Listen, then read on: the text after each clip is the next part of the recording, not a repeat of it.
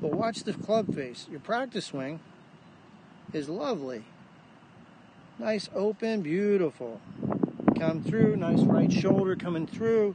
But then when you made the real one, beautiful, a little bit more shut there, a little bit.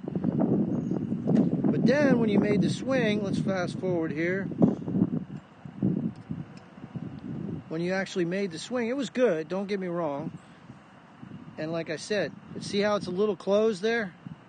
Okay, let's look at that again. Yeah, let me see. All right, let me just draw a line here.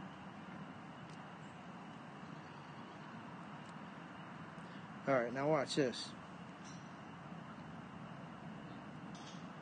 Right there. A little shut there. It should be 90 degrees to the ground. Yeah. A little closed. But you came through right on the plane. You see how the club tracked the plane? That was nice. Mm-hmm. So that was really good, right on plane. Now, when you hit behind it, Michael, it's because the club gets inside. And then you come in too shallow and you hit the ground. Now we're going to do a face-on view to see if your weight's staying on your forward foot.